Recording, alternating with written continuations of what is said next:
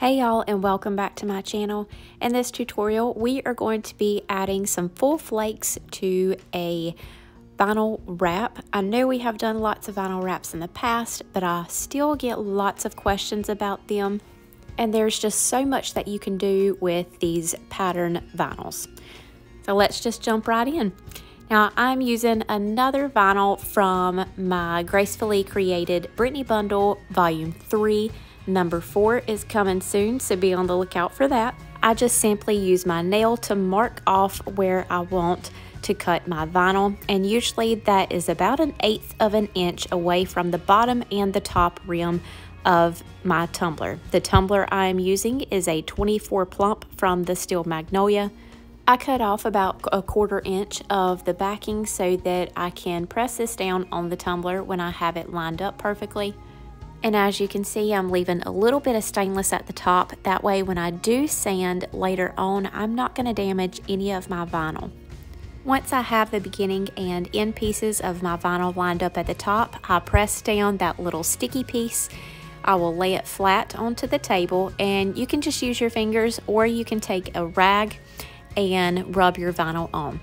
And again, the vinyl that I'm using is from Gracefully Created. All of her vinyl is matte and removable. She knows the struggle of using vinyls, so she wanted to make it removable so that if there is any air, there's plenty of room for it. You can just pull it right off of your tumbler and start all over, and it's not going to leave any sort of residue behind. Now, I have done so many of these. I usually just take my craft knife and cut straight down the tumbler. But just in case you sort of struggle at getting those lines straight, it took me quite a while to get to the point to where I actually cut mine straight without taping it off.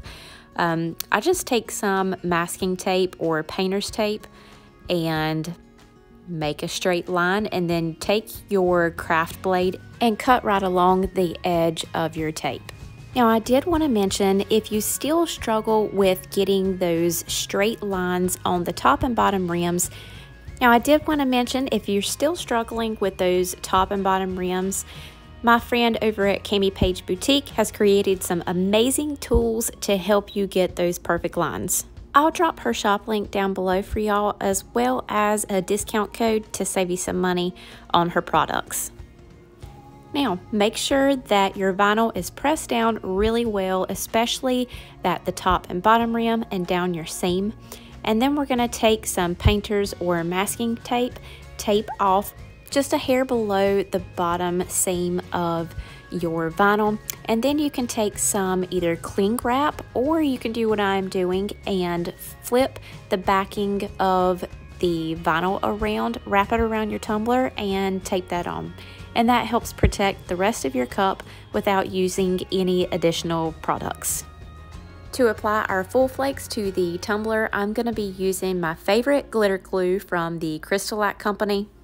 The brush strokes that you see me applying here were way too thin, and I did have to go back and reapply just so I get a little bit of a thicker base, so it would be a little bit more tacky for me to apply my full flakes. You can also use a spray adhesive, tack it, or even a glue stick that will dry clear. I've just been pretty obsessed with this glitter glue lately, and it's what I had on hand. There's no special rhyme or reason to where I'm applying my brush strokes.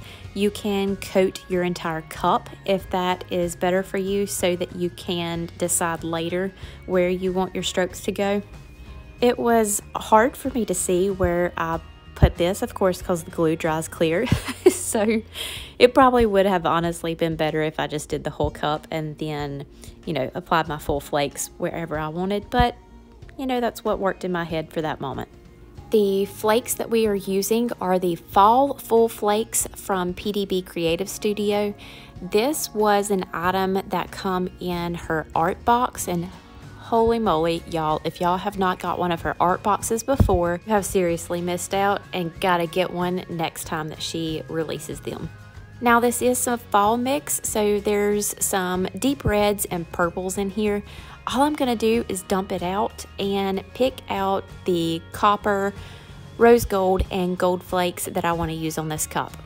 At this time, this particular one is available on her website along with individual colors. So if you don't want the mix, you can snag some individual full flakes in the colors of your choice.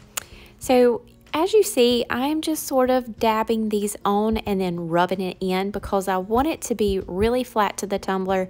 I don't want any little pieces sticking up, and I want it to appear as if it was brushed on instead of just laying on the surface. Now this did take me a while, so I'm going to skip through a couple of parts. I'm so particular about the placement of things on my cups, and for something to be out of place and meant to be that way, it kind of drives me a little crazy, and I constantly go back and back and back and feel like I need to add more and more. But I really liked how it turned out in the end, so it was worth the extra time. I'm gonna let this play through for y'all just so you can see my placement and how I lay all of these fulls down.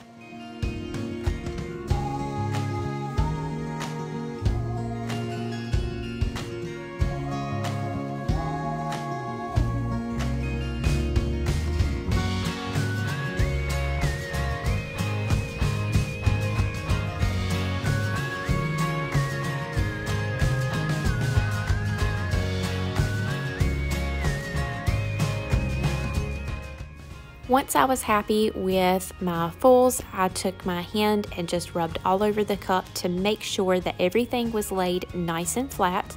And because I touched this cup so much and the fulls create a really slick surface, I used Rust-Oleum Matte Clear Coat and gave this one good clear coat so that we can cover up any oils or slick surfaces that may be on our cup. Again, this is a 24 plump from the Still Magnolia, and I took about 15 milliliters of a little extra ink epoxy and applied that to the cup. The reason that I only used about 15 milliliters is because my goal here is just to cover the surface, because we are going to apply glitter and I don't want that glitter to spread out or move around once I apply it. After I do my epoxy, I went over with my torch and I allowed this to spin for about 30 minutes before I come in with my glitter. The glitter that we are using is Gold Digger, also from PDB Creative Studios. I have turned my turner off so it's not moving around too much, and I'm pretty much going to go back into where I applied the fulls and just create little streaks of glitter. This just adds a little sparkle, of course, and a little bit of dimension to our design. Now, once I added my glitter, I allowed that to spin for about 3 hours. A little extra dries really quickly, as I have mentioned in my prior tutorials. So I patted the glitter down to make sure that it was really stuck and it wasn't going to move when I come in with my next layer of epoxy, and just lightly brushed any excess off. And then I applied a nice 20 milliliter layer of epoxy. Once that was dry, then I sanded my top and bottom rims to prepare it for my decal and final coats. I found this really cute You Are My Sunshine file on Creative Fabrica. I will list the link down below for y'all. You Are My Sunshine is one of my daughter's favorite songs, as well as Sunflowers, so it just sort of spoke to my heart and I couldn't help to put that on this cup. I'm using my favorite textured vinyl from Tech Wrap Craft. This is the copper version, and I created a black offset of 0.035 in Cricut Design Space. Having an offset really helps allow your decal to stand out from the tumbler design. Most of my cups, I would say 95% of them, have an offset because of that reason. Once I have my decal layered, I'm going to peel that off, stand my tumbler straight up, and I usually get eye level with it just to make sure that it is lined up perfectly. And then I'm going to place my decal over the seam of that vinyl that is still visible underneath the fulls. Then once I had my decal placed, I applied 2 final layers of a little extra ink epoxy to seal in my decals really well, and this tumbler was complete. I really love how this turned out. Sunflowers are my favorite, so I was just so pulled to use this pattern. But really, this was just to show y'all how to apply the fulls to the tumbler, how to get this technique, not particularly the design, and you can apply this to any pattern vinyl or background that you like. I hope y'all enjoyed this tutorial. If you did, don't forget to give it a big thumbs up because that really helps us out. As always, everything that we used in this tutorial will be down in the description box below, along with some discount codes to help y'all save some money. I'm so excited to announce that we will be launching a website soon for all of our ready-to-ship tumblers. So join our Facebook group or follow us on Instagram for updates on release date, and don't forget to subscribe to the channel. Tap the little bell in the corner to be notified anytime a new tutorial drops. Thank you all so much, and we'll see you next time.